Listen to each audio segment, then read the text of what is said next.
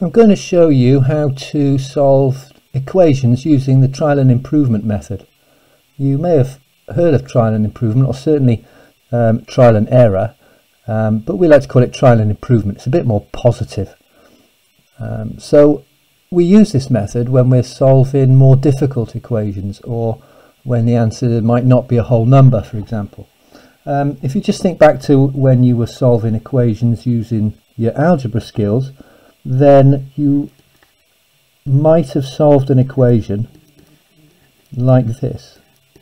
So we've got 9x plus 27 equals 234, and we would start by removing the 27. Remember, using inverse operations, so take away 27 from both sides, and that would leave just 9x on that side, and take 27 away from that, that would leave 207. And then to get the x, we would divide by 9, because that's multiplied by 9, so we use inverse operations again, and that would leave us with 9 divided 9 is 1. So 207 divide 9, so 9 into 2, 9 into 20 is 2. 2 9s are 18, so that's 2 left over, and 9 into 27 is 3. So x is 23. That's solving using your inverse operations, but you're not allowed to use that when you're doing trial and improvement. If the question says use trial and improvement, you must use this method, because you get marks for showing the method. Now, setting out is the key to this, and the best way to do it is to draw a table. You're going to need your calculator ready, because we've got a few calculations to do, and the first example I'm going to have a look at is this one. Solve using trial and improvement 14x plus 73 equals 318. So you can see it's a bit more difficult, and what we're going to do is set out a table first. You want 3 columns. Your first column is the value of x. These are the values we're going to try in our trials. Your next column will be the value of this part of the equation, the left hand side, so 14x plus 73, and we're going to make this column quite large because we're going to have to do all our working out here, and we'll have a small third column which will be our result of our trials. Okay, so the best way to start, well, we do a little bit of mental maths to start. Let's have a look. We take values of x, we need 14 times something, and then add 73, and that gives us 318. So let's say 10. Well, 14 times 10 would be 140, and then plus 73, we need to go a bit bigger, so let's try 20. I'll start with 20. Now then, if x is 20, we've got 14 times 20, and then we have to add 73.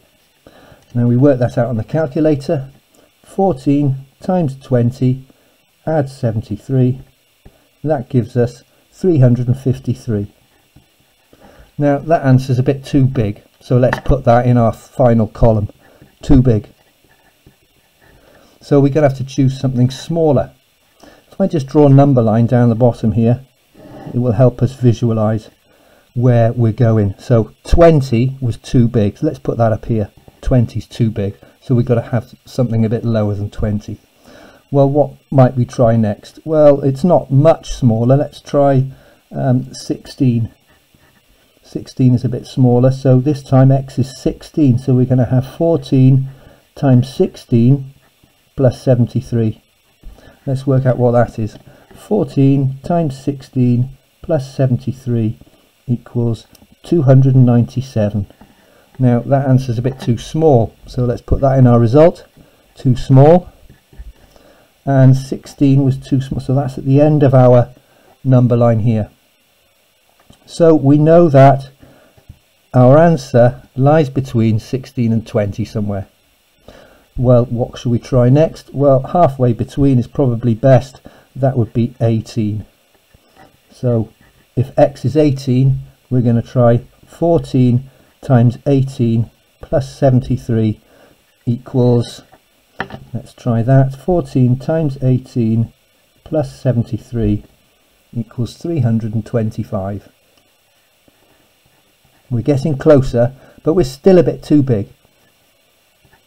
So a little bit too big, so we need to go a bit smaller. So 18 is too big, so it's going to be between these 2 points. Well, let's try 17. 14 times 17 plus 73 is 14 times 17 plus 73 is 311. Even closer, but we're still now a little bit too small. So 17 is there on our number line. We're a bit too small, so it's in between 17 and 18. What number is between 17 and 18? Well, that'll be 17.5. So hopefully this should work. 14 times 17.5 plus 73. 14 times 17.5 plus 73 equals 318, and we're correct. Now then, what's our answer? We've done lots of workings out to get all our marks. What's our answer? Be careful, don't put this as our answer. There's our answer. We're trying to find out what the value of x was. So at the end you can just write x equals 17.5. Let's try another one. The equations get a bit more difficult, as you'll see here. Solve using trial and improvement. 2x squared minus 85 equals 1963. Well, just like we did before, we're going to set out a table. So we'll have value of x as our first column. Our main column, where all our workings out is going to be, will be value of, now 2x squared. One thing you have to remember is to use BODMAS. So we need to do the power before we do the multiply. It's sometimes useful if we just write that in so we don't get confused. It's 2 times x squared. So we're going to have to square it first before we double it. Take away 85. And then our final column will be the result we get. Again, a little bit of mental maths to work out where we're going to start. Well, what's 10 squared? We can do that. 10 squared is 100. If we times it by 2, we'll get 200. Well, we're not going to be anywhere near 1963, so let's go bigger. 20 squared. 20 squared is 400. 2 400s are 800. That's not close enough. Let's try 30 squared. 30 squared is 900. 2 times 900, 1800. We're getting closer. Let's start there. So our value of x can be 30. So 2 times 30 squared, take away 85. Let's try that on our calculator. 2 times 30 squared, take away 85, gives us 1715. It's a bit too small. We need to go a bit bigger. So let's try something a little bigger. Let's try 33.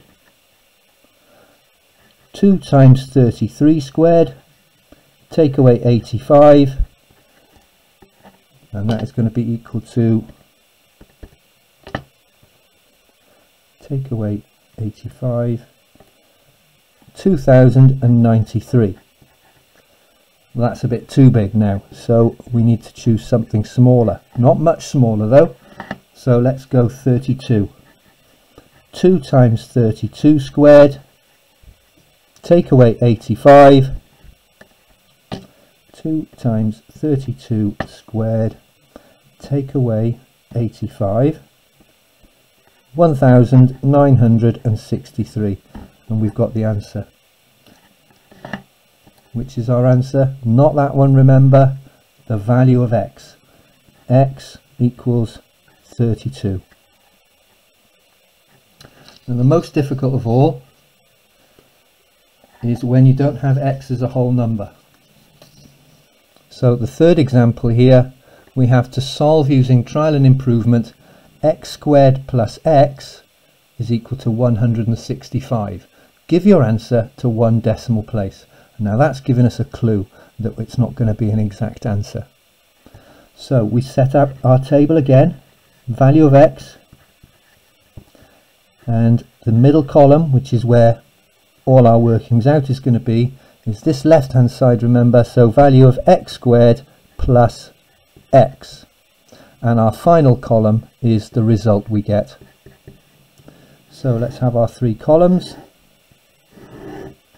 and we can start by thinking about what value we can start with. Well, we're going to square a number here and we need to add it on again and get 165. What number do we know that we can square to get close to this? Well, we know 10 squared is 100, and we should know that 12 squared is 144. Let's try that because we should get pretty close using 12. So if our value of x is 12, we'll have 12 squared plus 12. And what's that equal to? 12 squared plus 12 is 156. We're a bit too small.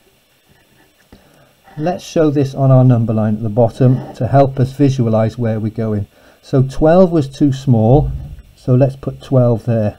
Too small. We need to go higher a bit. Let's try now 13. 13 squared plus, now be careful here, plus the same number again, so 13 squared plus 13 equals 13 squared plus 13 equals 182. We're a bit too big there, we want 165. Now 13 was too big, so we'll have that number at our upper end, so we know it's going to be somewhere between those two numbers. What number is between 12 and 13? We're now going to have to go into decimals. 12.5. So 12.5 squared plus 12.5 is equal to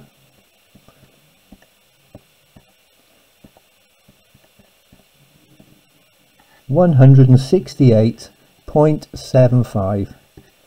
Not far away, but we're a bit too big. 12.5 was a bit too big, so we know we've got to come a bit smaller. It's between these two numbers now, 12 and 12.5. It's not much smaller, so let's try 12.4. 12.4 squared plus 12.4, that gives us, plus 12.4, that gives us 166.16. Again, slightly too big. 12.4 was there, it's slightly too big. So we still know it's between 12 and 12.4. We're very close here. Let's try 12.3. 12.3 squared plus 12.3 is equal to 12.3 squared plus 12.3 is equal to 163.59. Now that's too small. So 12.3 was too small. So we know it's somewhere between 12.3 and 12.4. Now the question only wanted us to work to one decimal place. So which one is it? Is it 12.3 or 12.4? If we look at our answers, we can see that 166.16, that's 1 and a bit away, and this 163.59 is also 1 and a bit away. But we have to be a bit more mathematical than that. The best thing to do is to do what's called our check, and this will get a mark for us on its own if we get this right. The check, we need to find out what is halfway between those two numbers. Well, halfway between 12.3 and 12.4, we need to go to the second decimal place. It's going to be 12.35. So we try that one.